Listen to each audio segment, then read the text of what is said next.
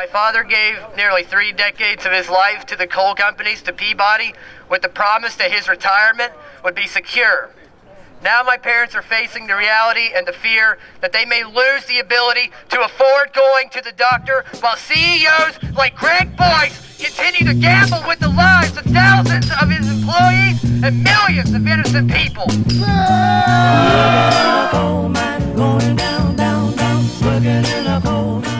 We have come here today as an act of resistance, as a showing of persistence, and to stand together in solidarity.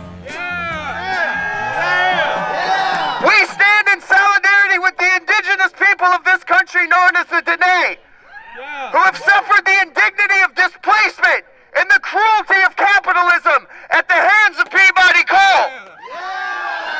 We have come here to stand in solidarity with the people of Appalachia, whose water is poisoned and whose scenic mountain lifestyle is in danger of extinction.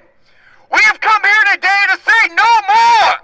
No! These people are resisting and they say, I have no place to go. This is my home. This is my life. This is where I was born.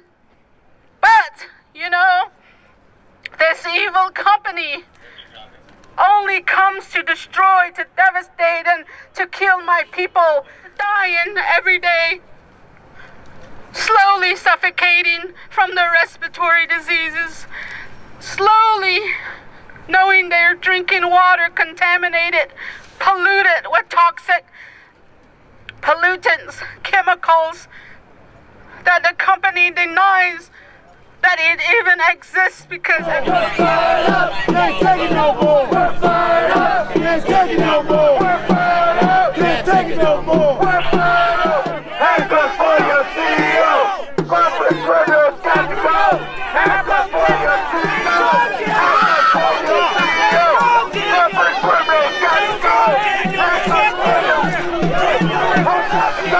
Hands up for your CEO. Corporate criminals got to go. Hands up for your CEO. Corporate criminals got to go. Hands up for your CEO.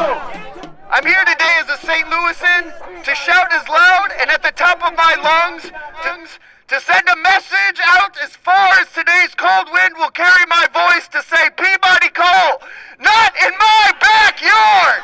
Climate change deniers, not in my